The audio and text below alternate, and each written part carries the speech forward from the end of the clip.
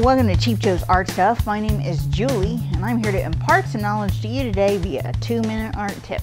You know when you're like watching an instructor sometimes and they'll do something or they'll use a terminology that you don't fully understand, and because they're on their own personal track, you're like, wait, why did you do that? What are you talking about?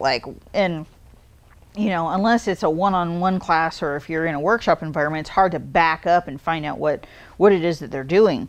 I've always had a thing about artists, specifically watercolorists, who touch their paper, you know, when they're instructing.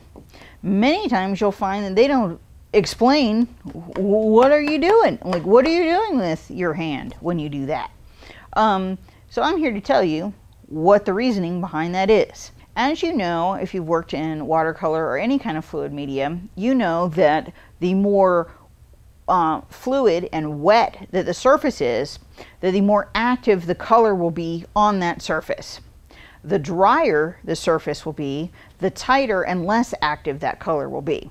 So when you see artists or instructors actually take the back of their hand or the back of their fingers and touch the surface, what they're doing is trying to assess how damp that surface actually is.